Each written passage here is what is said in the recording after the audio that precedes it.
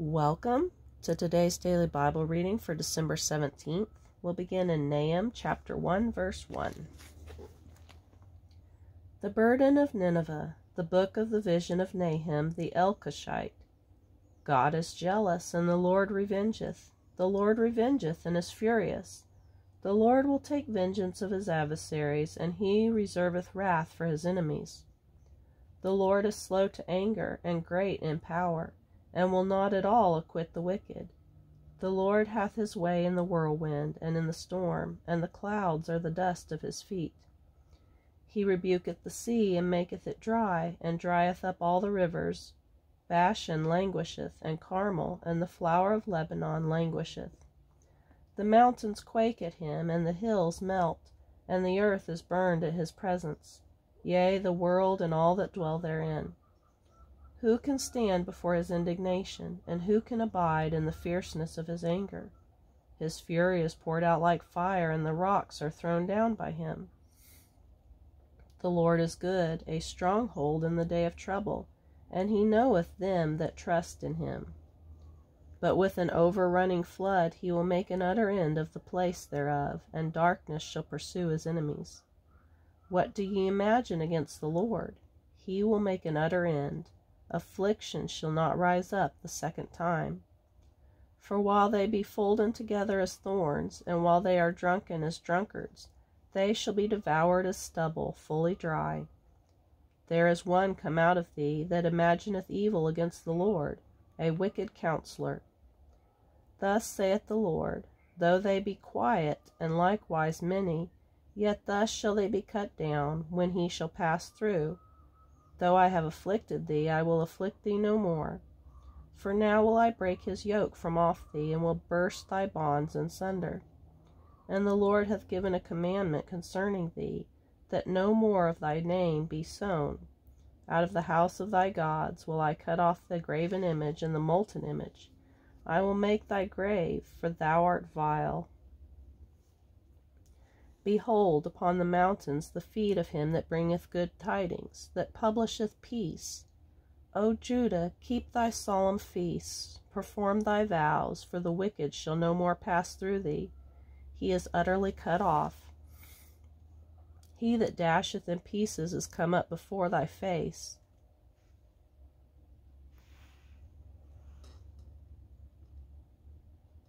Keep the munition, watch the way, make thy loins strong, fortify thy power mightily.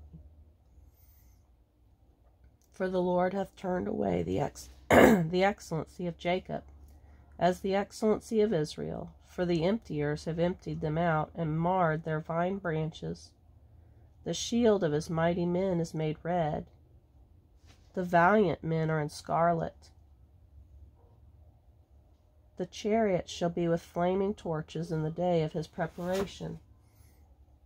And the fir trees shall be terribly shaken. The chariots shall rage in the streets. They shall jostle one another in the broad ways. They shall seem like torches. They shall run like the lightnings. He shall recount his worthies. They shall stumble in their walk.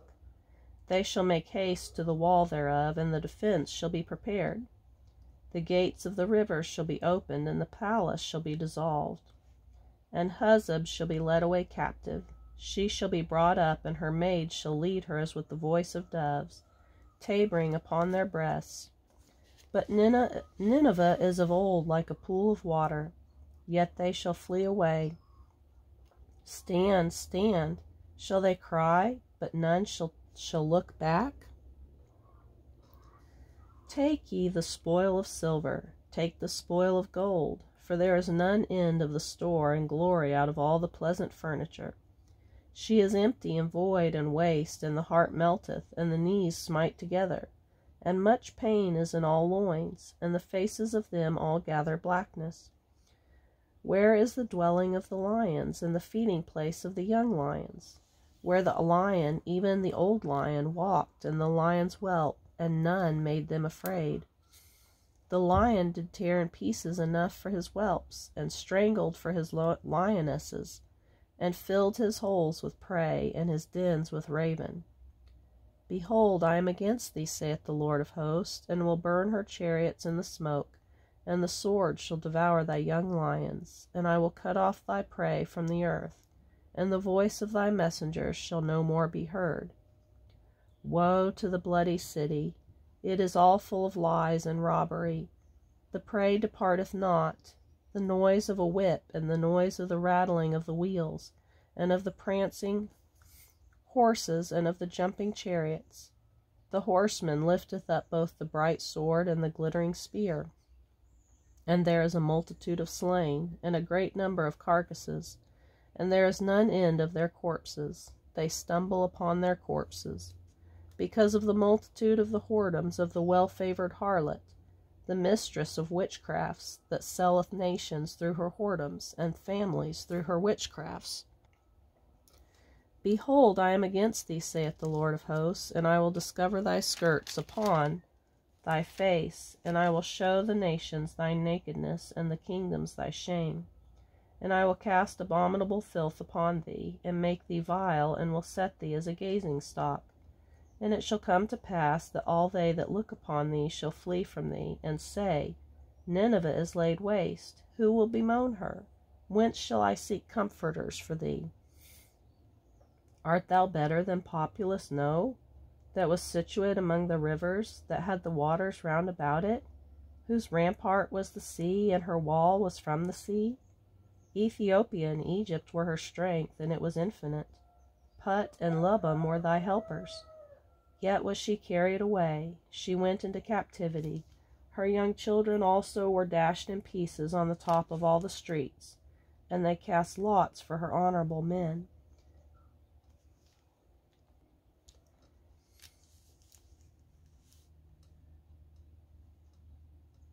And all her great men were bound in chains. Thou also shalt be drunken, thou shalt be hid, thou shalt seek strength because of the enemy. All thy strongholds shall be like fig trees with the first ripe figs. If they be shaken, they shall even fall into the mouth of the eater. Behold, thy people in the midst of thee are women. The gates of thy land shall be set wide open unto thine enemies, and the fire shall devour thy bars. Draw thee water for the siege, fortify thy strongholds, go into clay, and tread the mortar, make strong the brick kiln.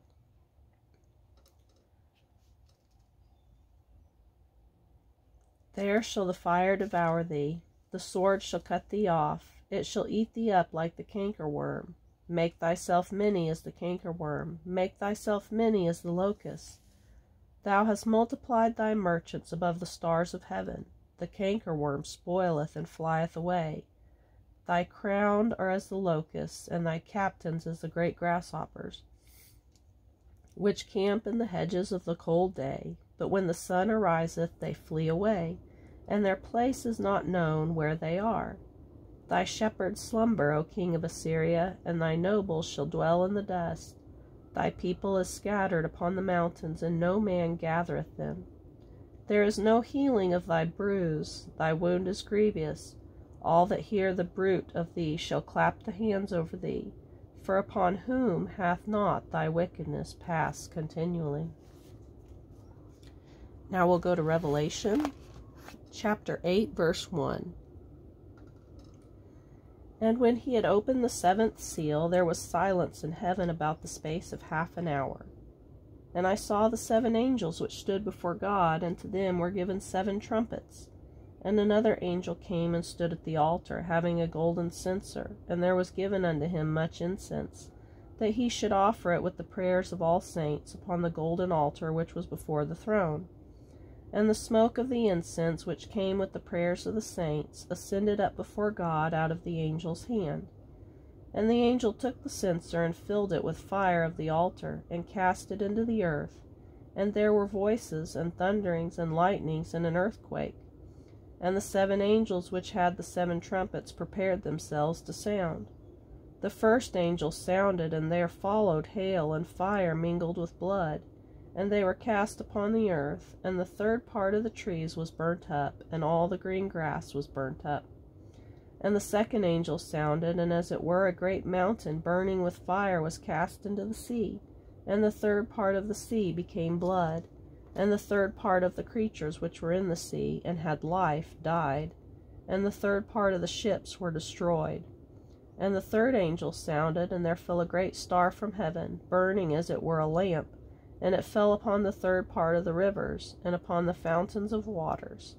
And the name of the star is called Wormwood. And the third part of the waters became wormwood, and many men died of the waters, because they were made bitter.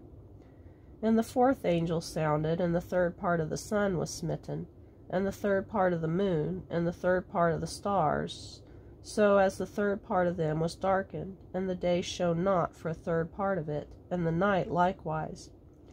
And I beheld and heard an angel flying through the midst of heaven, saying with a loud voice, Woe, woe, woe to the inhabitants of the earth, by reason of the other voices of the trumpet of the three angels which are yet to sound. Now we'll go to Psalm chapter 136, verse 1. O give thanks unto the Lord, for he is good, for his mercy endureth forever. O give thanks unto the God of gods, for his mercy endureth forever. O give thanks to the Lord of lords, for his mercy endureth forever. To him who alone doeth great wonders, for his mercy endureth forever. To him that by wisdom made the heavens, for his mercy endureth forever. To him that stretched out the earth above the waters, for his mercy endureth forever. To him that made great lights, for his mercy endureth forever. The sun to rule by day, for his mercy endureth forever. The moon and stars to rule by night, for his mercy endureth forever. To him that smote Egypt and their firstborn, for his mercy endureth forever, and brought out Israel from among them, for his mercy endureth forever, with a strong hand and with a stretched out arm, for his mercy endureth forever. To him which divided the Red Sea into parts, for his mercy endureth forever, and made Israel to pass through the midst of it, for his mercy endureth forever, but overthrew Pharaoh and his host in the Red Sea, for his mercy endureth forever. To him which led his people through the wilderness, for his mercy endureth forever. To him which smote great kings, for his mercy endureth forever, and slew famous kings, for his mercy endureth forever. Sihon king of the Amorites, for his mercy endureth forever, and Og the king of Bashan, for his mercy endureth forever, and gave their land for a heritage, for his mercy endureth forever, even a heritage unto Israel his servant, for his mercy endureth forever, who remembereth us in our low estate, for his mercy endureth forever, who hath redeemed us from our enemies, for his mercy endureth forever, who giveth food to all flesh, for his mercy endureth forever. O give thanks unto the God of heaven, for his mercy endureth forever. And Proverbs chapter 30, verse 7 through 9. 2 things have I required of thee. Deny me them not before I die. Remove far from me vanity and lies, and give me neither poverty nor riches. Feed me with food convenient for me, lest I be full and deny thee, and say, Who is the Lord? Or lest I be poor and steal, and take the name of my God in vain.